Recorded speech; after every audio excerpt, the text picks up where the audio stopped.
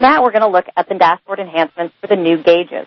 So again, I'm going to create a new dashboard section. I'm going to go into my BQI, create a new dashboard, and you can see down in my Elements section on the left that I have a new folder called Gauges.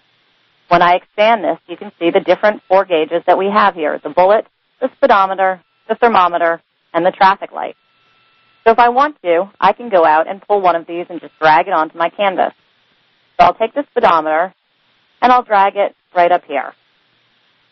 As I mentioned, you can see I'm not actually seeing the data or anything. All it's giving me is a visual cue of what's there. This is just a placeholder.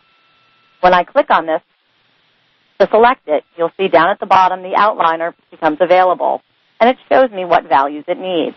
So I need a value and a target value. So I'm going to go up to my results, and I'm going to grab my revenue actual as my value and my revenue plan as my target. Again, placeholders just showing there. Until I exit design mode, you won't actually see it render with any of the data. So now if I exit design mode, you'll see that the speedometer will become active. So there's my speedometer with my actual and my target values on it. If I go back in here and take a look at this, I can look at my properties.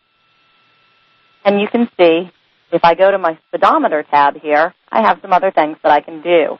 I have different themes, some different subtypes, and if I want to, I can add in some color ranges.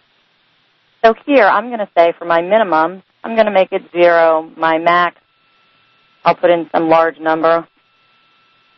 I can choose what color I want it to be. So I'm going to say if it's that low, it's going to be red, and I can give it a tooltip if I want to. And I can keep adding these in, as many as I want. So maybe I'll make this one yellow, give it a tooltip.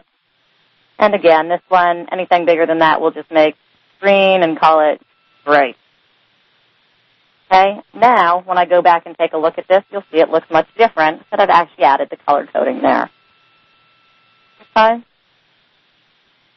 So all of the different gauges that are available, when you drag them in, basically you have to drag them over to your canvas, click on them to select them, and then you'll see the values that it needs down at the bottom. When you click on any of the properties, you'll also see that there's a tab at the end for that specific gauge, which will allow you to set the different options that each gauge has. So here, the other thing that I can do now is to make this dynamic.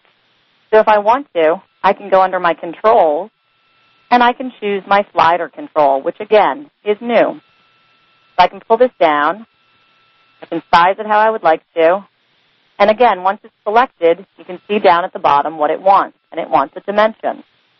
So I'm going to go out here, and I'm going to make my slider control the region.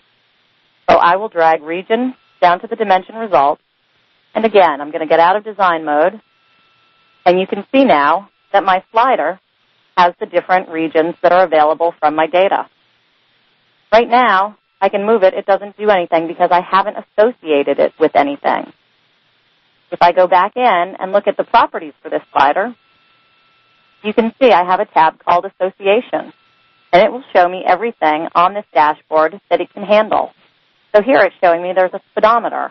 If I select that to be associated, I can say OK, and now I've hooked these two together. So when I bring this up to, say, Asia, you can see that the dials are moving. Bring it up to Europe, and all the data, again, to the left moves. So now I have a dynamic speedometer without any coding whatsoever.